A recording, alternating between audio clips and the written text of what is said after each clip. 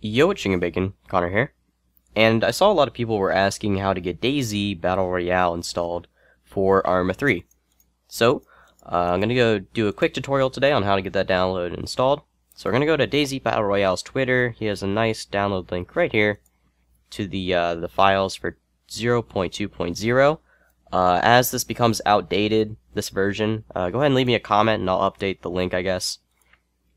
But you want to go ahead and click download. I'll have this link right here. I'll have this link in the description. Hit download. And hit download. There we go. Save.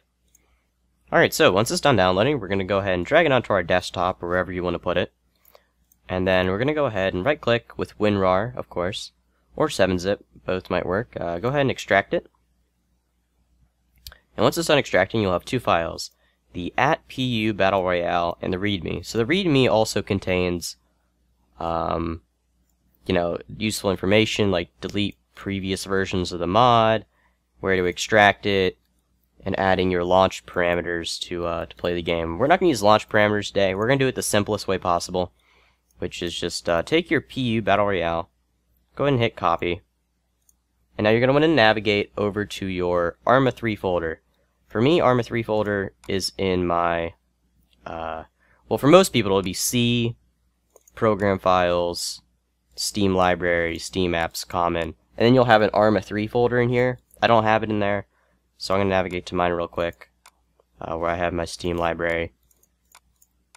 And then in your Arma 3 folder, you'll have all your folders, your BattleEye, add-ons, and such like that.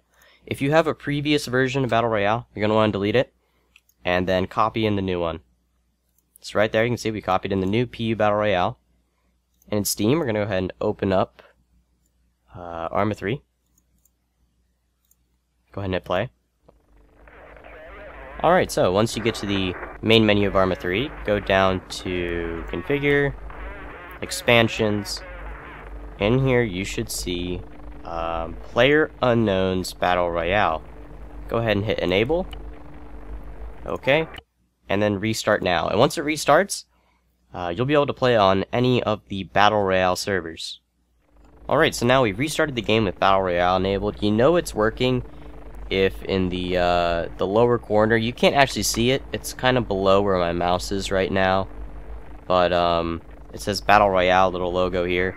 But if you hit multiplayer and you go to filter, type in Battle Royale as the host, hit OK, and it'll come up with a list of all the currently running Battle Royale servers that are up at the moment. So, if you want to join a server, make sure you don't join a passworded one, because the passworded ones that say playing, all the ones that say playing are already in progress for the most part. It means that they're already in a game, you can't join, because once you die in Battle Royale, you can't respawn. So you want to join one that looks like this. It says briefing.